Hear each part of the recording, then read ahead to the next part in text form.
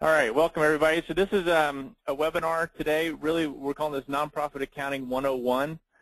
The real goal for us is to really, for everyone who's on this call, whether you're a board member, an executive director, or accounting staff, or even program staff, to really be able to learn sort of the nuts and bolts of what goes into a good accounting system and how you can use that system to make better financial decisions, which ultimately helps you and all of us in what you are doing out there. So real quick, the basic flow is I'm going to do a real quick intro, and then we'll get into the meat of it. We'll wrap up with the Q&A session. I think I probably will be able to talk here for about, 40, 45 minutes, and then hopefully we'll have, 10, 15 minutes of Q&A, and we can obviously go past that if people have more detailed questions. So who is EasyOffice? Who am I? I'm the founder and CEO of EasyOffice, and our goal in life, our mission, is to improve the effectiveness and efficiency of nonprofit organizations. One of our slogans, one of our philosophies, is to do what you do best. And my wife will tell you that I would not be a good camp counselor, but we're actually decent at accounting. And so the idea is that together, if we're all focusing on what we do best, the sector as a whole is better off, and we're all going to be able to accomplish much more. The other thing is we do finance and accounting services. This is something that we specialize in and have expertise in. Our slogan there is to be audit ready, because we think no matter what size your organization, even if you're not required to do an audit, or if you're a large organization, we want you to be audit ready throughout the weeks, throughout the months, throughout the quarters, so that you're always looking at accurate and good financial information. We were founded by a team of Yale MBAs and CPAs. We were founded expressly to assist nonprofits, so we work exclusively with nonprofits. I'm a former executive director, so I know a lot about what it's like to be running a nonprofit, resource constrained, oftentimes, and also just to be pulled in a bunch of different directions. So I have a lot of sympathy for that. We currently have about 150 nonprofits that we serve in 26 different states, with about 30 on our accounting staff. Why do we care about nonprofits? Why is this an important issue for all of us? One is there's really a lot of room for improvement in the sector. An audit by Indiana University found over 50% of nonprofits don't actually follow GAAP. And so, GAAP is the general guidelines and rules for accounting standards in the U.S., and their audit found that over half weren't actually following those guidelines. 20% actually reported implausible or sometimes impossible numbers on their 990. In those cases, they found that about half of those actually made the organization or the nonprofit look worse. So the numbers, if they'd actually followed GAAP, the numbers would have been more accurate, would have looked better. So what this suggests, and which I think experience for me really proves true, is this is not malfeasance. People aren't cooking the books, but it's just simply a lack of expertise and understanding.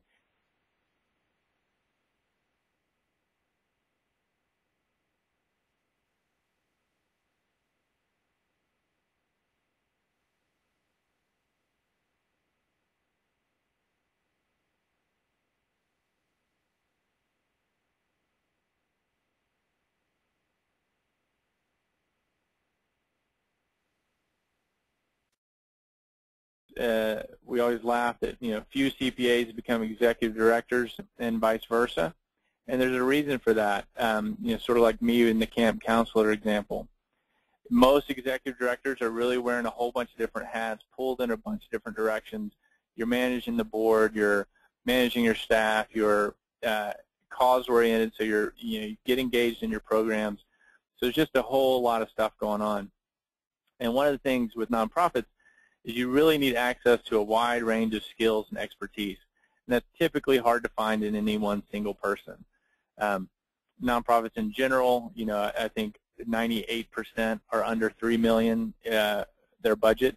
And so that just suggest that it's difficult to have a broad range of skills and talent in any single organization. Another thing that's sort of unfortunate, and I'll only touch on this, but it is an important area for nonprofits to consider, is that nonprofit organizations are actually disproportionately impacted by fraud.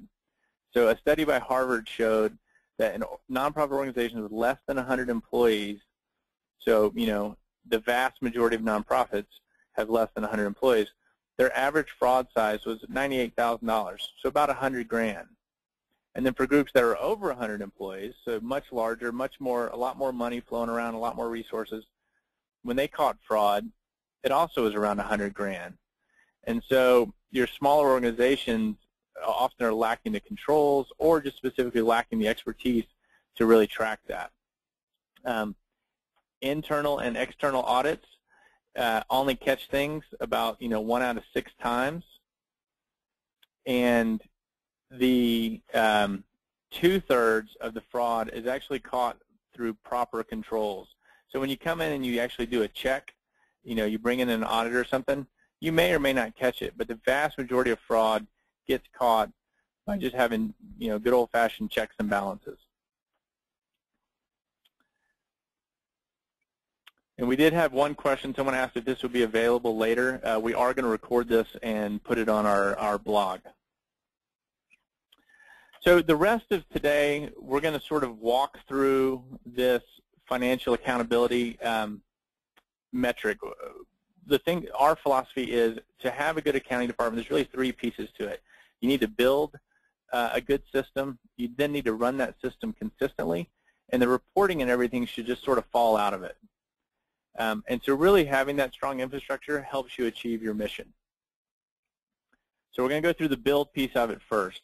So the fundamental building block, the fundamental thing that is important in your accounting system and tracking how to reflect the activities of your organization really comes down to your chart of accounts.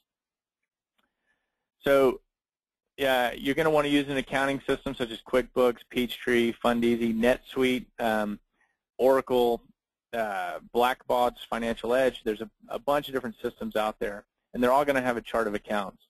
And it's really, like I said, it's the building block of the whole system.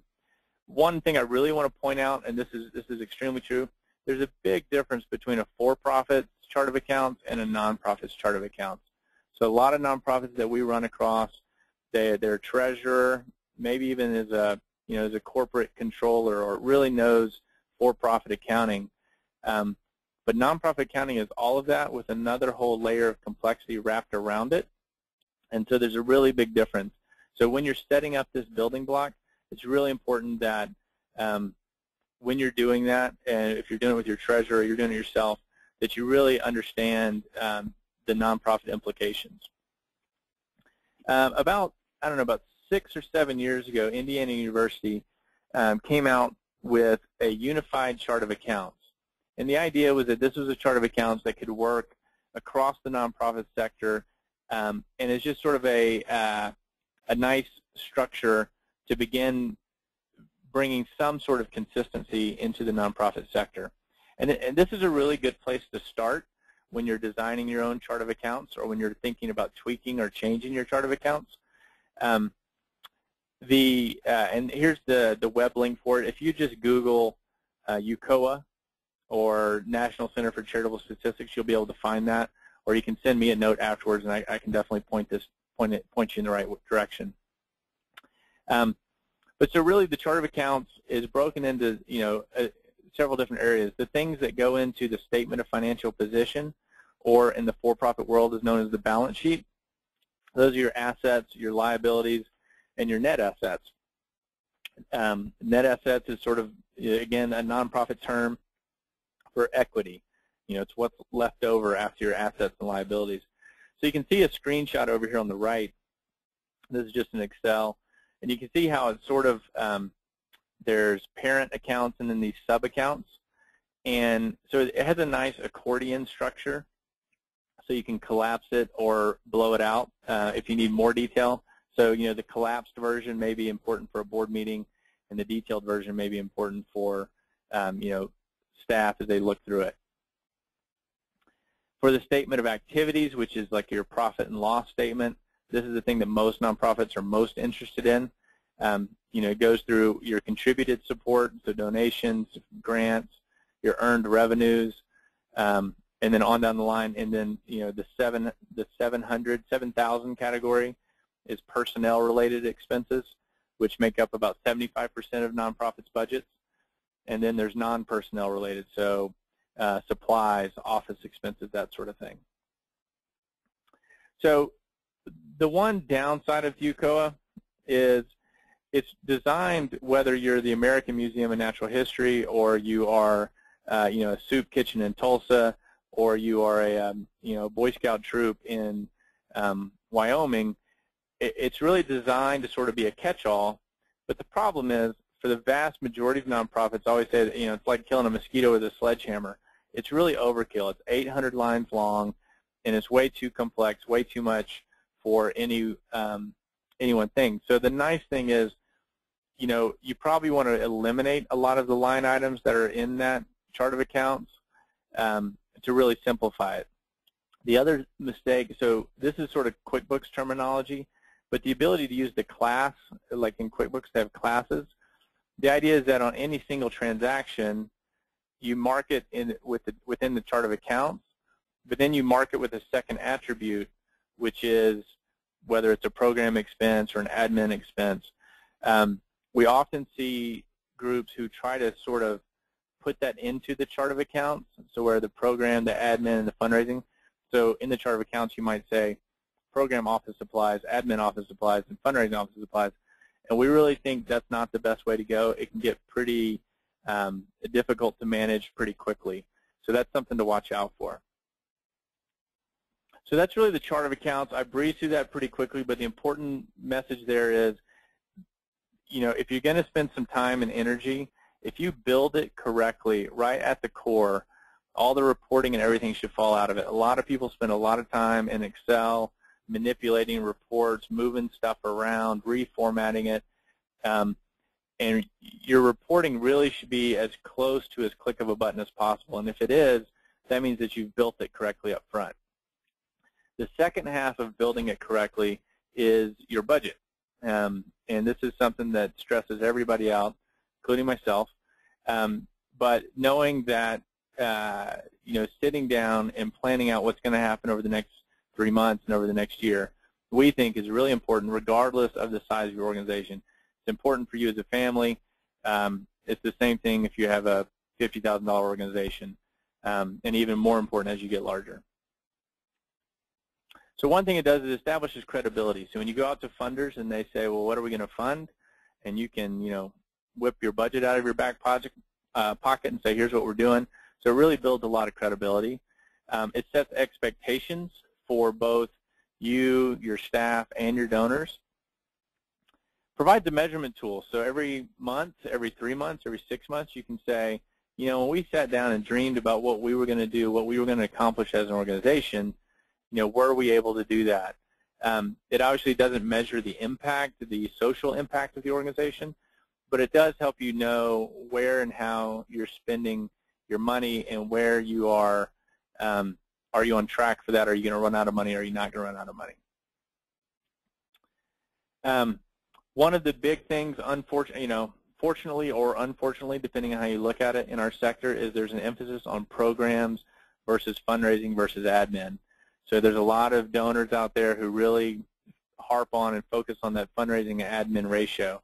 And that's another 2-hour discussion for another day on whether that's good or bad. But the reality is it's there and it exists. And so when you're doing your accounting, it's really important to be able to have that number at the tip of your tongue and to be able to report on that and manage to that as well. The other thing that budgets do is it really helps you manage your cash, because if you get something unexpected comes up, then you know how to sort of deal with it in the future. So creating a budget. There are five big areas in creating a budget. If you're an organization of less than 5 million, really just focusing on the revenue and expenses, that's going to be the primary focus. That's going to be where you're going to spend the vast majority of your time budgeting. One of the things that we often see is there's a difference between your dreams and what's reasonable. And so I think the nonprofit sector in general is a very optimistic group of people, and we're all very passionate about what we're doing, and we're always dreaming and hoping that everyone else around us, falls in line with that. But if you have a 5-year history of growing 10% a year, unless there's a really good reason, don't budget to double, right? So set reasonable targets, and that's something that your board can really help with, and that's a reasonable board expectations really help you think through that. Make sure that you have separate budgets for program, admin, and fundraising. A budget on the vast majority of groups budget on a monthly basis. That's generally our recommendation. Some exceptions to that are, nonprofits with, say, under $200,000 in expenses, and maybe you're a local theater and you do shows in the spring and in the fall. So monthly is not going to really make a lot of sense. It's not how your money flows around, and it's sort of overkill. But in general, we like to go monthly. And then the other thing is just making sure you have a really good Excel model. Excel is sort of dangerous because you can kind of manipulate it from time to time, but just being able to draft out different scenarios and saying, well, what if I hire 2 more staff? Or what if one of my staff leaves? What does that do to us? So you can sort of model different scenarios.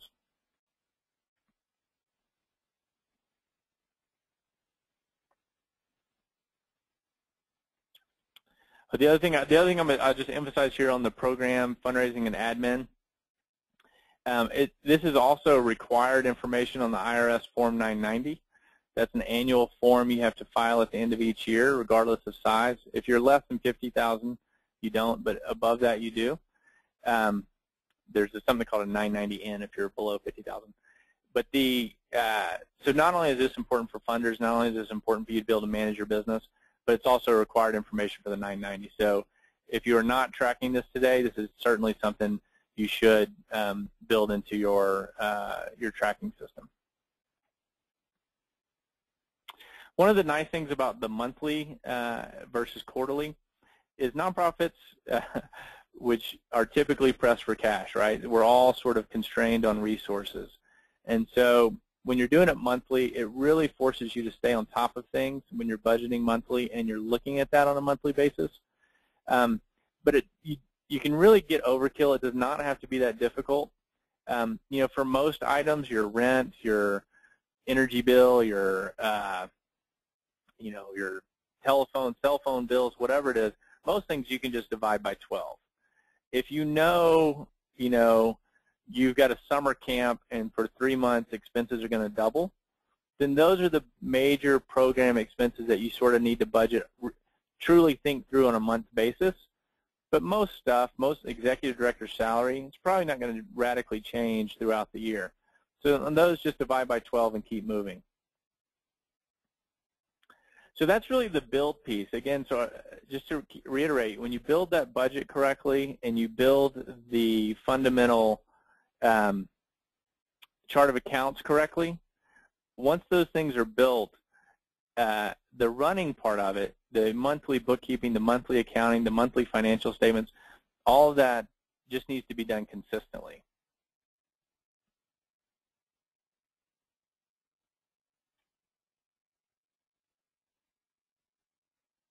Okay, so I have a question here. I just want to answer it before I get away from it. Question is, why do you not advise using a range of classes such as program supplies, admin supplies, fundraising supplies? Isn't it easier to run a report to see how much you spent on supplies for fundraising? So that's actually exactly the idea is that, the way I think of it is your chart of accounts runs down the left side of the page, and your classes run across the top part of the page. And so you want to, in your chart of accounts, I want to know everything I spent on supplies. So my total column just tells me everything I spent on supplies. But then each of the different columns sort of breaks that down by program, by admin, and fundraising. So that's both useful from a financial reporting standpoint, and that's also how we advise setting up your budgets. So hopefully that answers the question. If not, we'll jump back into that during the Q&A session at the end. That's an important question. So the next part of it, the building it really should be a one-time event. You probably want to review it every 2 or 3 years to make sure it's fresh, to make sure it's updated, to make sure it's getting you the information that you need. But the real bulk of the work in accounting is really this bookkeeping piece and making sure you have accurate data. So once you build that infrastructure, you have to manage it. And one of the things that we frequently see is your reports are really only as good as your data entry. So if you have garbage in, you're going to get garbage out, right? So if the transactional accounting is not done properly, then it's going to be very difficult to have any confidence in the reports that fall out of the system. One of the things that we frequently see when we take over accounts is, within the accounting, you can actually just see, how they've had 3 different bookkeepers. So there'll be a chart of a line in the chart of accounts that's going to have transactions, and then all of a sudden it goes 6 months without any transactions. And that's when the new bookkeeper came in and started treating those transactions differently. And so that's a real challenge that nonprofits face, is just that sort of constant turnover. And so keeping probably the most important thing in running your books is consistency. And when you have that constant turnover, it just creates a lot of issues around really having that consistency and having both consistency in how it's done, but also an understanding of how you built that fundamental structure to make sure that everything is lined up.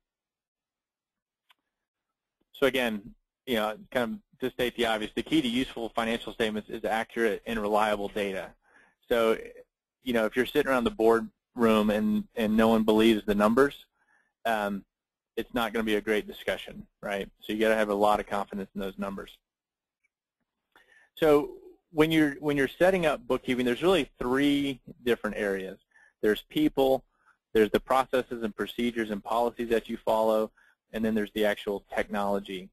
And so from a people standpoint, there's really several different options on how you get this done, right?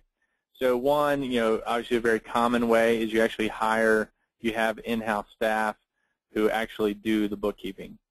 The other area is some smaller organizations, the treasurer is actually doing the bookkeeping. The other way you can have it is there are a lot of freelancers. So people who work on 10, 15 different clients, and they are typically local people who work, just are working independently, and they'll do 5 hours here, 5 hours there, 10 hours here. There's obviously organizations like us that are, we provide services, using a team-based structure. And then also sometimes CPA firms will do this. They tend to be the most expensive, but that's also a way that people get this done. There's pros and cons of all the different systems. There's cost concerns. Obviously, volunteers are, great as far as cost goes, but there's a lot of concerns then around controls and consistency. So that's sort of a trade-off you have to think through when you're deciding how you want to achieve this. But that's the general ways the 4 general ways that organizations find, the humans to do this work. The next thing, I call it financial systems. I'm not meaning technology here. I'm meaning more of the processes, policies, and procedures. So example is timesheets. So how are you tracking timesheets in your organization? Are you using sheets of paper? Are they being properly approved and signed off? How is that information stored? Are you using web-based tools?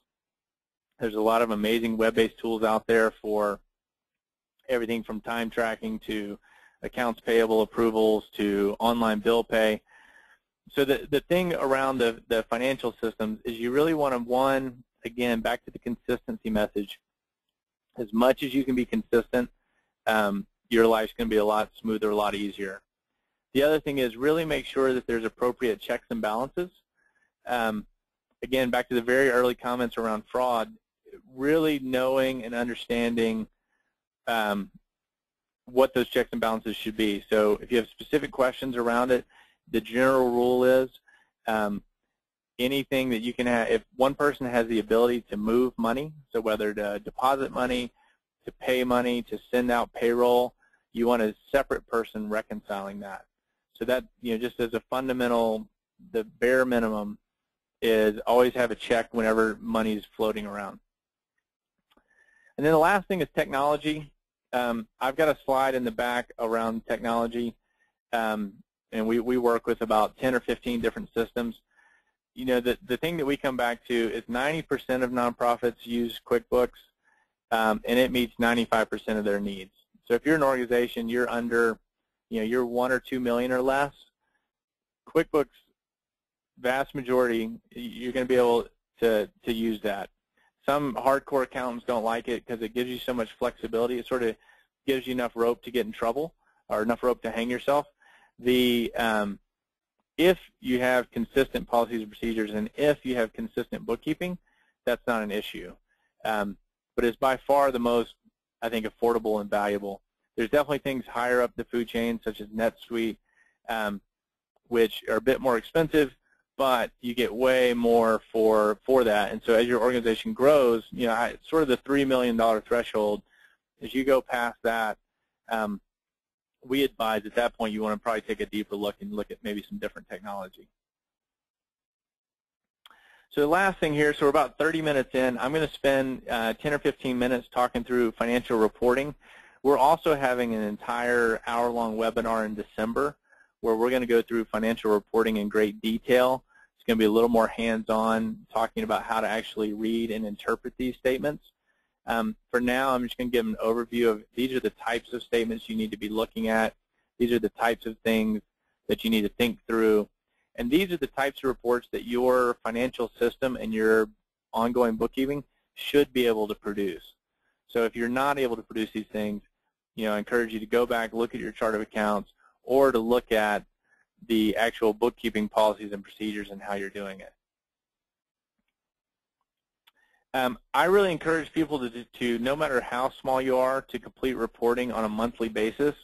It does a couple of things. One is it's forcing everyone to look at it on a monthly basis. So the executive director should really be able to understand this and make sense of it. The second thing that it does is, from time to time there are bookkeeping errors. It's like a typo. Someone puts in a bill wrong.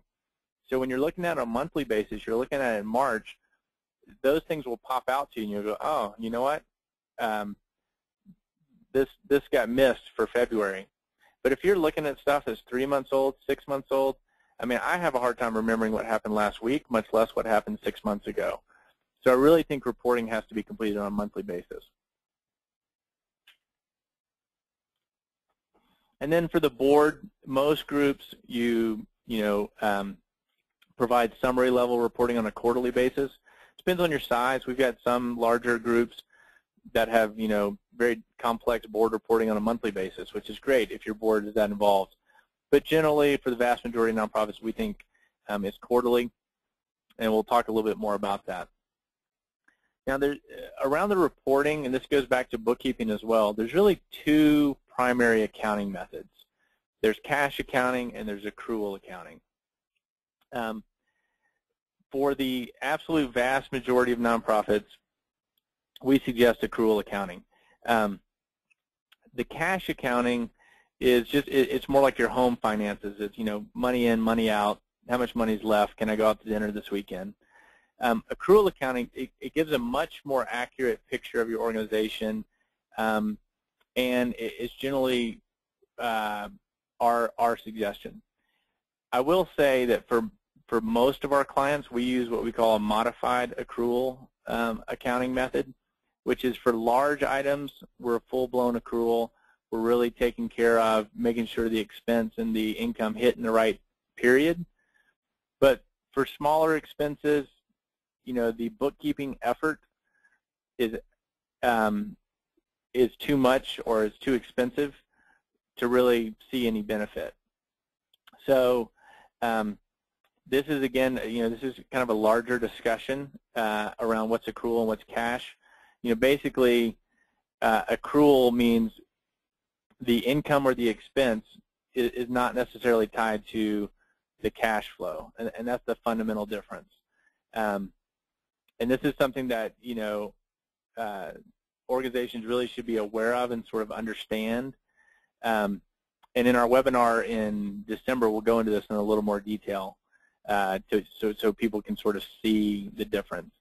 You know, one example is, so if someone makes a pledge and says, I'm going to give you $100, then you book that revenue. However, they may not pay you that $100 until 3 months later. And when the cash comes in, you receive the cash, but you actually book the revenue when you receive that pledge. And there's more to that example, but that's the basic difference. Another example is a vendor comes in and provides services for you in September. They come in and they wash all your windows, but they don't send you the invoice until October or November.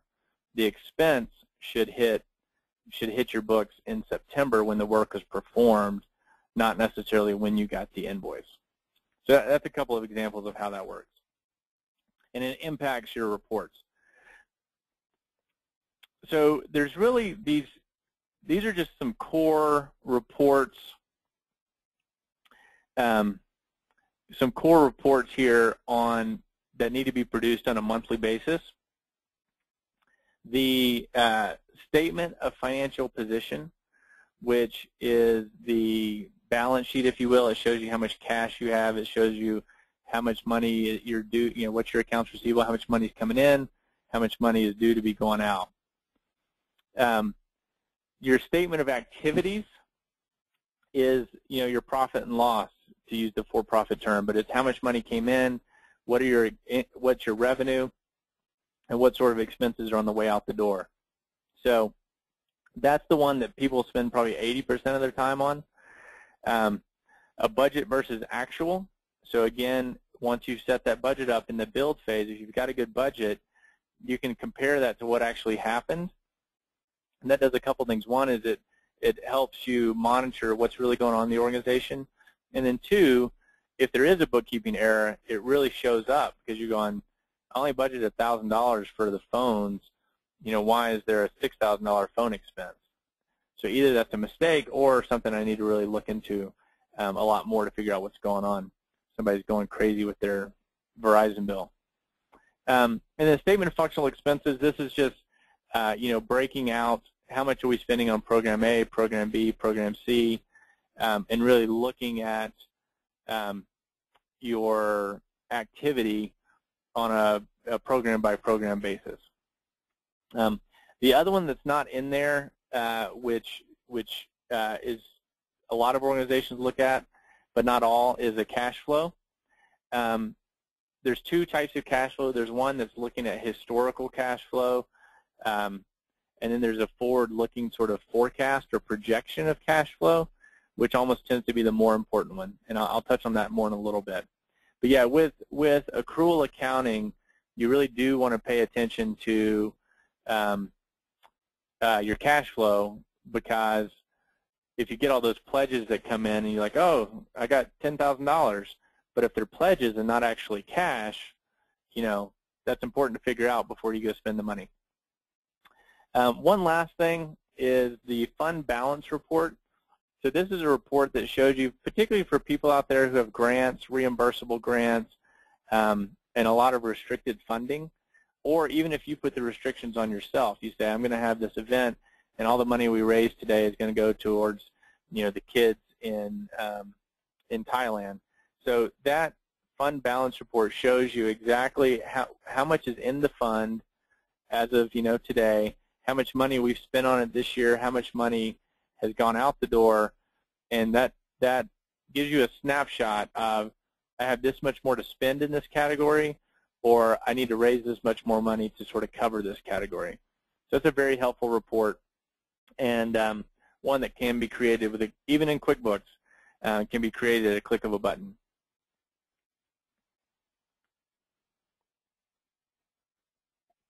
One thing I'll say here on the budget versus actuals is this last item. To really, one of the things, if you have an item in your budget, but there's no actuals, that tells you one of two things, and vice versa. If you have an item with no budget but a whole bunch of actuals, either one, there's a bookkeeping issue that you sort of need to figure out the root cause of. You know, when you budgeted it, you put it in line 7200, but the bookkeeper is putting it in line 7250, so they're not matching up. So that's something you have to go back and sort of figure out the root cause of it. Or, you know, you've changed as an organization. You've added a program, or you've steered it in a different direction, and you just need to be aware of that and to recognize the implications overall to your organization. Statement of functional expenses, again, this is the program admin and fundraising. I've touched on this, so I don't want to belabor the point, but it is something that's important for a lot of funders, for good or bad, and that's something that you really want. You want your books to be able to produce for you when you need it. You know, maybe you don't want to look at it on a monthly basis, or maybe you do. That's kind of up to you. We frequently get a ton of questions around, hey, does this count? Can I count this towards programs? Can I count this towards fundraising? Can I count this, you know, does this have to be counted towards admin? So the guidelines on this for GAAP, they're somewhat, it's definitely an area where you want someone to help you think through. But basically, you need to pick a methodology, and the rules say there's three, you know, it needs to be documented, so you need to have it written down. It needs to be reasonable, and again, back to my word of the day, it needs to be consistent. So if you've got a policy that's documented, reasonable, and consistent, you're halfway there. There are certain rules around, so say you send out a newsletter. If that newsletter is soliciting funding, soliciting money, saying, hey, please give money, then that's a fundraising expense.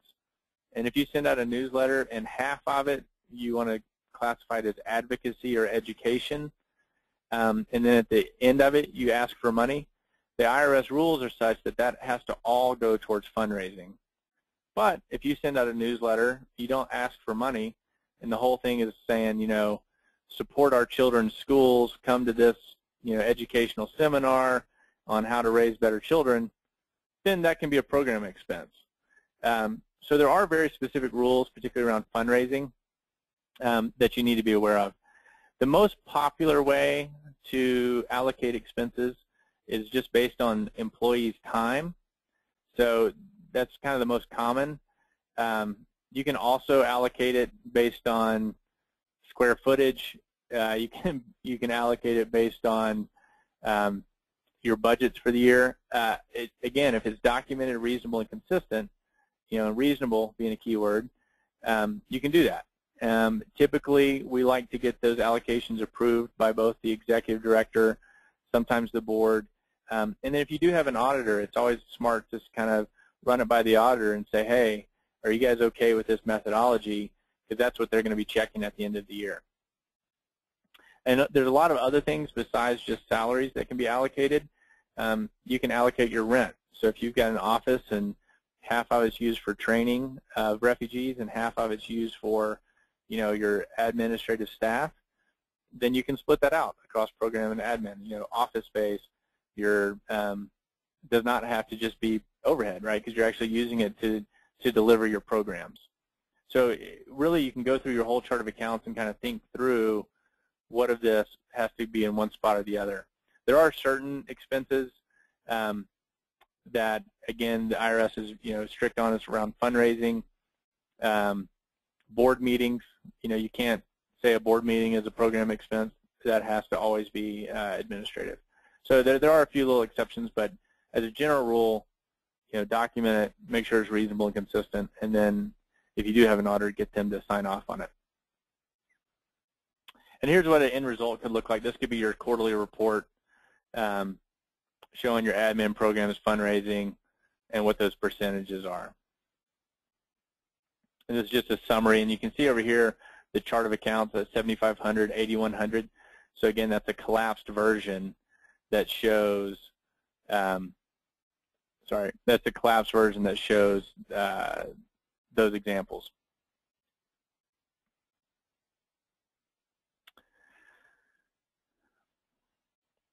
So the statement of financial position, which again is the balance sheet, there's three types of net assets, which is, what does the organization actually have or own.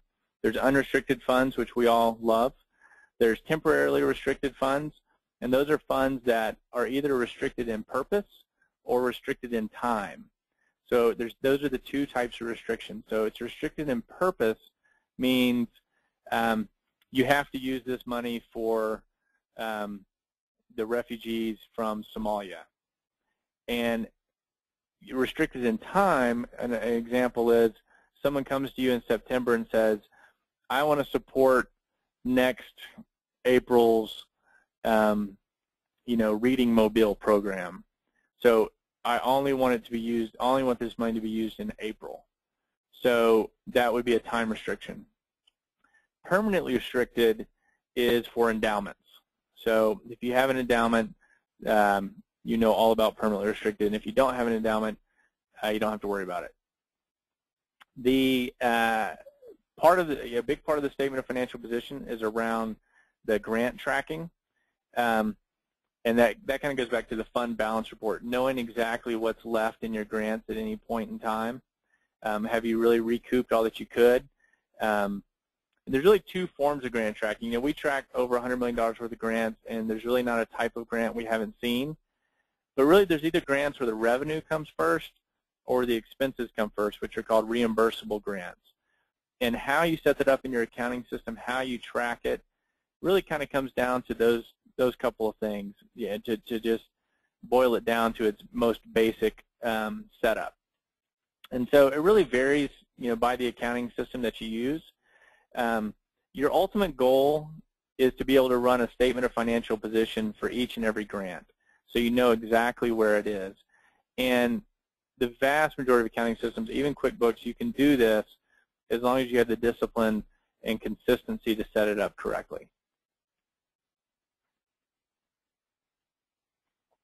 So I'll say a few notes about presentation, and then I'm seeing a bunch of questions pop in, so I'll get to those here in about 10 minutes.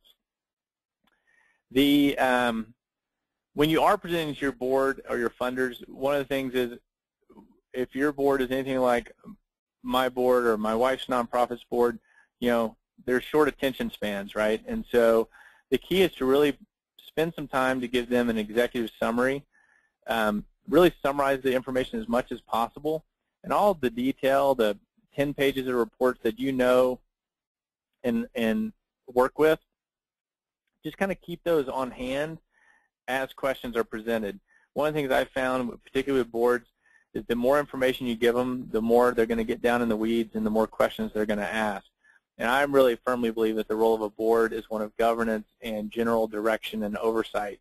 So you kind of don't want them, I think there was a book called, What Color Should the Brochure Be, and other favorite board discussions. So you really don't want your board thinking about that kind of stuff, right? You want them looking at what are your overall revenue trends, what are your overall summary numbers.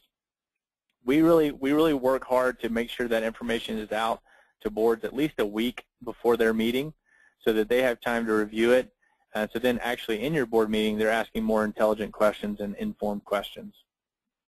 And then lastly, the more you can prepare, the more time you have, the more you can understand those numbers, you're going to feel more confident when you go into that board meeting. On this, there's a lot of just general presentation tips around simplicity, using graphs and pictures.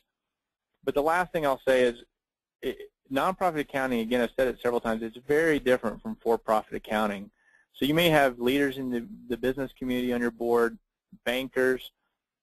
You're still really going to have to educate your board and translate for them. So if you go in and talk about a statement of financial position, vast majority of even accounting-savvy people are going to not instinctively know what that is. But if you say a balance sheet, anybody who knows accounting is going to sort of know what that is. So, when we're talking about permanent restrictions and temporary restrictions, those are all things that are not intuitive to even, your most business-savvy person on your board. So you really have to work hard to sort of educate them and inform them about what they're looking at. And here's an example of a couple of charts that you could show to your board, you know, at the summary level. Final thoughts on this. Strong financial management is really essential to the success of any organization. I know that sometimes money, it's sort of, you know, we don't want to talk about it, right? Because we're social sector, we're doing good in the world, we're trying to improve the lives of others. So money is, you know, Wall Street can sort of feel dirty. But it is an important thing for any organization. It's important for your personal life. It's important for your family. It's just as important for the nonprofits that you love. It's really important to try to engage finance members on your board. If you can get a really good treasurer who is helping you, who's maybe reviewing the financials with you on a monthly basis, one of the things I always encourage people is don't use your board members to create the information, but use your board members to help you interpret it and make decisions. All of us have different gifts and skills. You know, it's back to our kind of do what you do best philosophy. But at a minimum, if you can understand what's in this slide deck, if you can understand the basic tenets of it, you are leap years ahead of most people in the nonprofit sector in sort of understanding this information and being able to make sense of it. So, and then build, run, report equals financial success. So a few things I want to close out just very quickly to let you know a little bit about us. I'm going to spend 3 minutes on this, and then I'm going to jump into the questions. And I'm going to try to unmute folks so that we can capture the Q&A verbally as well.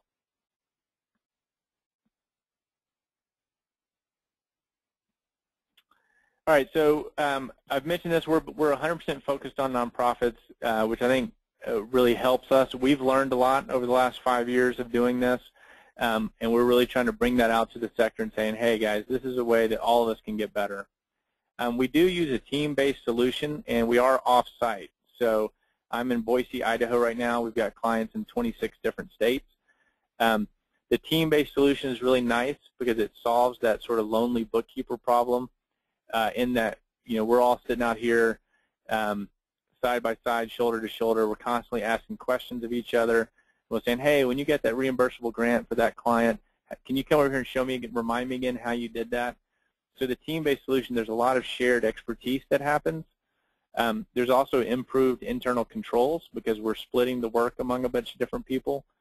And then also it really reduces the impact of turnover because no matter how small of a client we get, we cross-train 3 or 4 people on it so that people, and we create client-specific procedures so that people can sort of step in as seamlessly as possible. So, you know, the question to ask yourself when you're building your accounting structure, is your chart of accounts, and is your accounting system properly configured? Is it giving you the reports that you want? So make sure that you're in alignment with accounting best practices. This is something that we do with all of our clients when they come on board, but it's something that you can also, if you have experts around you, you can work with on your own. Are your books being run consistently, and are they being run correctly? This is 90% of what EasyOffice does is the running piece of it, but it's obviously a lot of groups do it themselves or use a CPA firm. The key there is to really have good, solid procedures and to really make sure you're understanding that area of it. And then, you know, in reporting, we say one of the things is, do you really know how to use the information you have? Because it's not just building the information. My goal for the nonprofit sector is that first and foremost, everyone knows how to use information. I don't necessarily think all 1.5 million nonprofit organizations and the 45 million people that work there need to know how to create the financial information, but I do think they need to know how to read it and interpret it and use it. We have a very flexible solution. We have a little calculator on our website that you can go, if you hop on our website, you can find this calculator. It allows you to either just say, I want EasyOffice to do everything, here's the total scope of what I want you guys to do, or you can sort of divide it up and say, I want you guys to do payroll and bank recs, but we're going to do all the donation processing. So we can sort of work with you, we can mix and match the scope to fit your budget. We work with a bunch of different accounting systems. You can see them on here: NetSuite, Oracle, QuickBooks. So the key for us is just online access. If you do use QuickBooks, we pay all the fees for that. Here's a whole bunch of our clients. Like I said, it's about 160. Excuse me, about 160 clients around the country, in New York, D.C., California, and kind of everywhere in between. So the last thing we'll do is answer questions. Susan Lentini is on the line as well. She is our Director of Client Services. She is in New York City. And I have here with me presenting is Mary Leeton. She's our Director of Accounting Services. She's a CPA with about 20 years of nonprofit accounting experience. So if any of you guys ask me any difficult questions, I'm going to defer to her. But with that, first thing I want to do is answer the questions that have already come in. And let me see if I can pull these out. I'll run through these, and then I'm going to unmute it so that everyone can start asking questions. All right.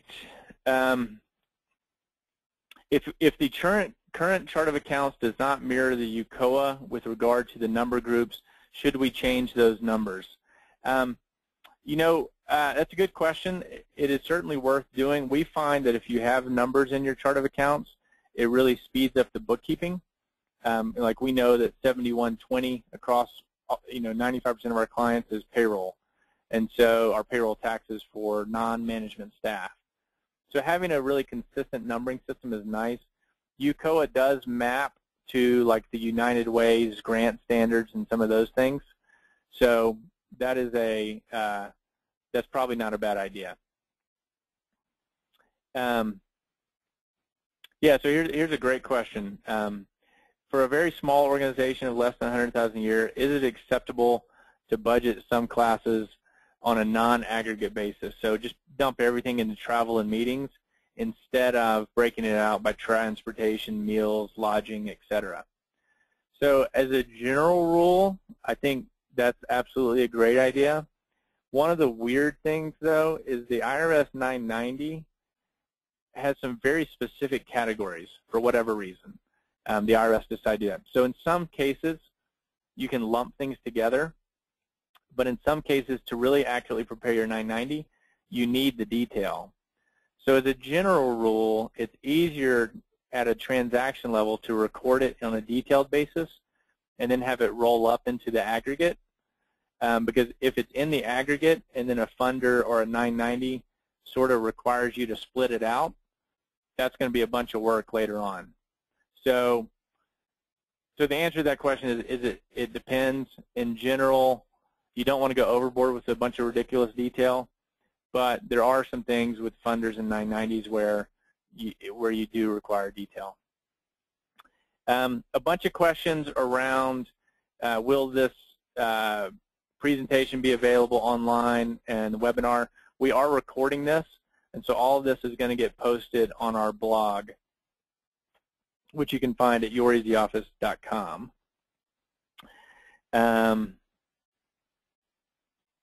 Okay, so I think that's the end of the questions. There were a bunch of questions about will this be available.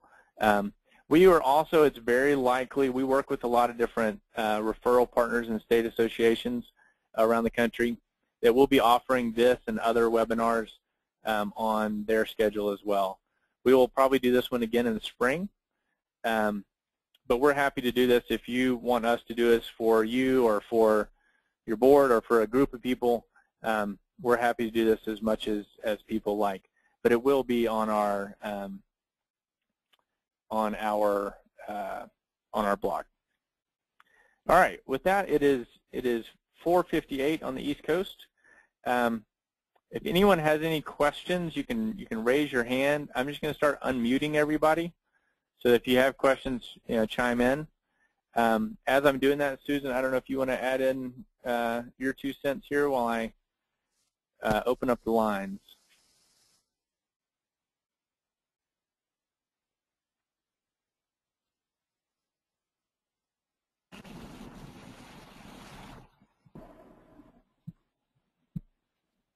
All right. So any further questions?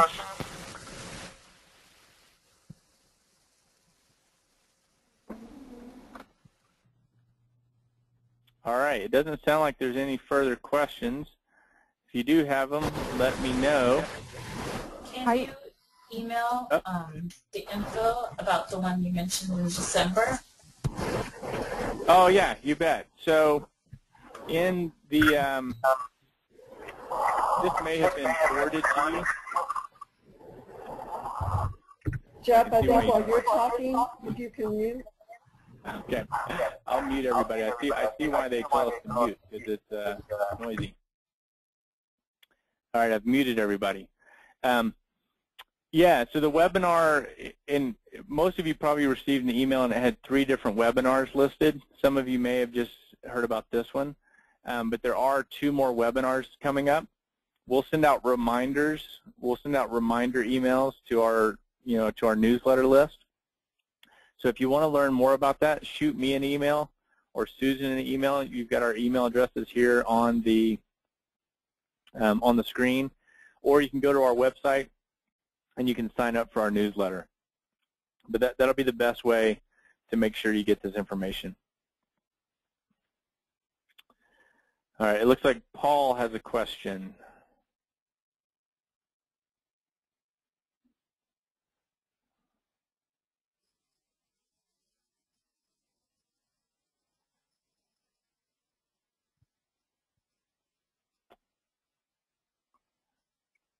All right, any more questions? Oh, I have a, oh, sorry. Go ahead, Anna. Yeah. Yeah, I have a question. When you have programs to which you want to give a portion of the administrative cost, you do it by budgeting the administrative cost separately and then applying, I mean, I'm just trying to think through. Would it be better for me to just put a percentage of the director's salary inside of each program and then not have an independent administrative budget?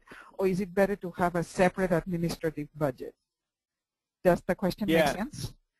I think so. So let me repeat the question, make sure I got it. So for specific grants or specific programs, sometimes you're trying to figure out how to allocate people's salary who maybe work on that program but also do administrative things. Not only the salaries, but the cost, the office cost, or whatever. If I want all the programs to have a portion of the administrative, because they could not function without the administration, right? So you want them to pay for part of the administration, and to that be in their budget. So when they know what they need to fundraise for their, they take into account that part. So what is it? How do I do that? Do I put the salaries and the costs into the program budget, or do I keep an independent administrative budget? You know what I'm saying? Yeah. So as an organization, I think it's important to keep a separate administrative budget. So as an organization, you want to be able to show these programs accounted for 80% of my activity, and my total admin was 20%. Okay. That said, a lot of grants will give you an acceptable admin percent, right? So we're going to allow you to spend 12% of this grant on administrative expenses.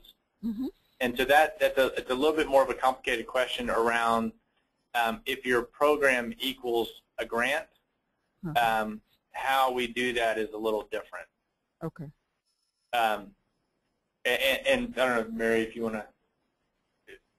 But it's probably a 15-minute discussion on how best to do that. Yeah. But I think that you do want to have a separate organizational category that encompasses all of your administration. Yeah. That's a good point. So our next webinar in November is around grant tracking. Yeah. Do you have a bunch of? Are you referring specifically to grants, Anna? Not necessarily. We have been working with a group, and they sort of prefer that administrative costs be associated to specific programs. So I was trying how to figure that from the accounting perspective, but maybe it's just easier to do it how I've always done it, which is to keep a separate administrative, and then you can get, how do you say that, a rate for which grants will accept that percentage, and they don't need to know exactly the grant. Well, anyway, I see it may be just easier to do it as I've always done it. Yeah, no, I think that's good. Okay, so one last question here. I struggle with how much detail to give the board. Should I give actual versus budget and year to date and last year, or just the basic information? You know, it depends on your board. It depends on your size. I think in general, what you've described is pretty good, right? I give the actual versus the budget. A lot of times what we see people do is they'll do an actual versus budget for the current quarter, an actual versus budget for and an actual budget for the whole year. So they can sort of look at it two different ways. You know, I think my take on this is the more you show summary, the more different ways you can show summary level information, the better. Where I sort of hold off on sharing stuff with the board is, you know, the breakdown between office expenses and postage and travel. You know, like, I don't want to get into those discussions, but I do want them to understand how we're doing for the quarter, how we're doing for the year, how we're doing this year versus last year. So the more different ways you can present summary information, I think is good. So where I get concerned with boards is when you're showing too much line item detail, really. Thank you. So hopefully that answered your question, Paul. It did. I end up giving them a spreadsheet of just all this information because I think it might be useful in different places, and I'm not sure what they want, and I'm having trouble getting feedback from them. Yeah, that's yeah, and if they're not giving you feedback, then just it's really hard. But I would kind of you know, what you're doing is probably working, because they would probably complain if it wasn't, is my guess. But I mean, I don't know your board. So okay, we know, thank you. Yeah. All right, a question from Candace. I just unmuted you, Candace.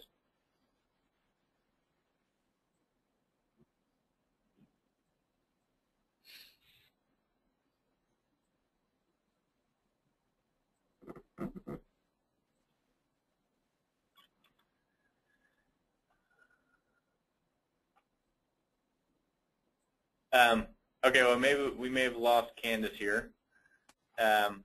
You are unmuted, Candace, so if we can't hear you, it's probably a microphone issue or something. Well, I'll just go ahead and close out. Everyone should have our email information, our phone number. You have our website. There's 100 different ways to get a hold of us. Feel free to just reach out with questions. We will have another webinar in November and another one in December that are scheduled. The next one will be grant tracking. It'll be a little more hands-on, a little more in-depth to go through exactly how grant tracking works and common pitfalls. And then we'll really dive into financial reporting in December. So look forward to hopefully seeing a lot of you back. And with that, we'll sign off. Thanks, everybody. Thanks for joining us. Thank you.